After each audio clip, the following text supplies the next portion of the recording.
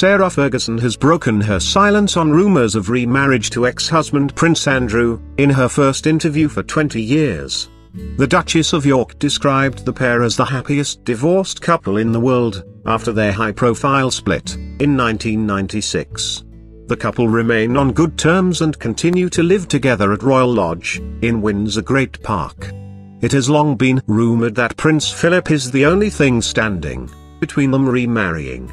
But Fergie told the Daily Mail that they are happy how they are, adding, "We're divorced to each other, not from each other." She says the pair are completely compatible, calling Andrew the best man she knows.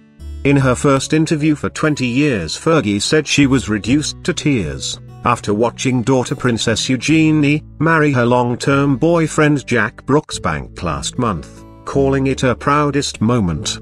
Fergie also told the paper she thought of Diana during the ceremony. She said, "I thought of absent friends and family, of Diana, but she's with me all the time." The Duchess giggled at the congregation and gave a celebratory fist pump for the well-wishers waiting outside Windsor Castle. The Queen's former daughter-in-law fell out of favour with the family, after infamous photos of her having her toes sucked by American businessman John Bryan emerged.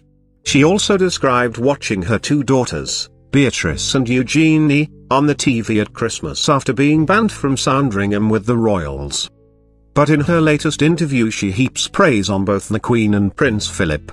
Her position beside the Duke of Edinburgh in the official royal portrait was seemingly a statement of solidarity.